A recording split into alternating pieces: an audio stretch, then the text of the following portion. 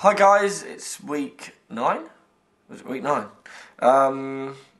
Video diary time.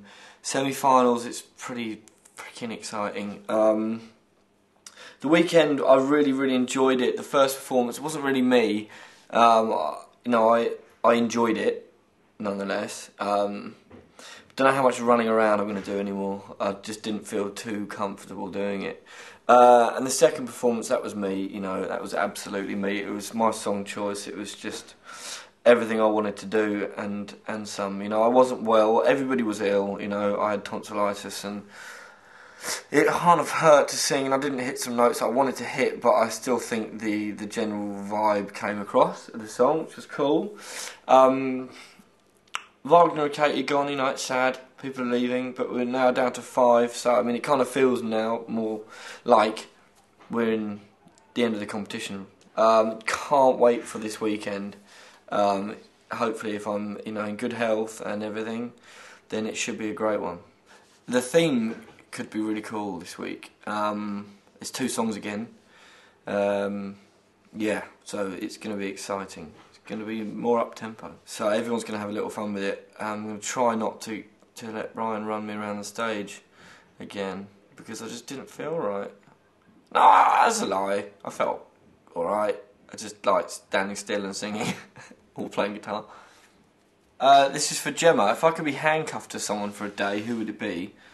I'd like to be handcuffed to Lee Evans, because I just want to see if his outtake on life is kind of like constant, the way he looks at things, just is he that funny all the time? This is for Emily. If I had a time machine, where would I go and why? I'd probably go back to Reading Festival 92 or 4, I can't remember which one it was, when Rage Against the Machine were playing and they had Maynard from Tool come out and sing. Can't think of the song, but that would have been a great moment. It's the semi-final now, so it's getting really tight. To everyone who's voted to me, thank you so much. It means absolutely everything to me. And please keep doing it, because I don't want to go home yet.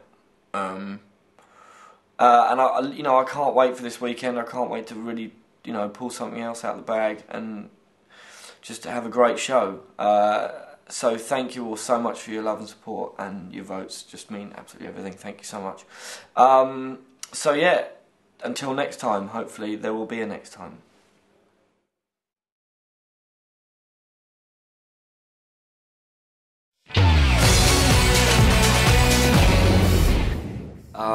So unbelievably happy to be in the final. It's quite an achievement for everybody who's still here. Homecoming was absolutely amazing. The crowd were just insane, and there were so many people there, and I just want to thank everybody who came and everybody who helped set it up. I was still quite rough and it wasn't in the best shape vocally, but the crowd were really behind me, and that was awesome. Kind of so nervous about the weekend. Almost like, it's the final now, so whatever happens, and that's great. At least we've all got there. I just want my voice to be on form for it, because it's still not there at the moment. Looking forward to the songs, looking forward to the duet. It's just going to be amazing, so just got to rest up until then. But I just can't thank everybody enough for voting me in this far. It's just so humbled, and it's just such an honour to still be here, so thank you all so much. It's going to be crazy to think that it's over after next weekend, or after the final, and we let out the bubble, and I'm the same person that went in the bubble, but I'm not perceived as the same person by the outside. I'm very recognisable at the moment, so it's going to get a bit crazy, but I just want to crack on and start my career and hopefully have a good one. This is from Leanne. If I was invisible for the day, what would I do?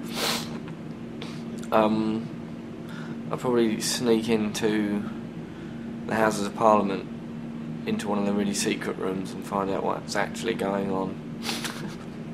This is from Danny. What's my favourite joke? And thank you for your kind words, hon. That's really sweet. My favourite joke. Okay, this is from a good friend of mine called Rob McCoy, and it goes like this. A rabbit walks into a bar and he wants some food, so he asks the barman if he could have some food, and they said they do toasties, so he's like, I'll have a cheese and ham toastie. So he has that, and he comes back on Tuesday and he's like, oh, I like your toasties, can I have a bacon and brie toastie? So he has a bacon and brie toastie, he's ready. I'm back on Wednesday, so he's like, I'm a bit bored of cheese and stuff, can I have a different one? So he's like, we've got tuna melt toastie, you have one of them? So he has a tuna melt toastie, and then the barman doesn't see him for a couple of days, and he comes back on the Friday, and he's got a limp, his eyes are all bloodshot, his hair's all over the place, he's coughing and stuff, and the barman's like, Jesus, what happened to you? And he's like, don't, man, I've been mixing my toasties.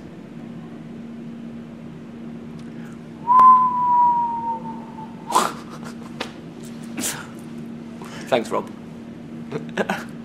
On the tanning video, yeah, that was quite funny. I watched that the other day as well.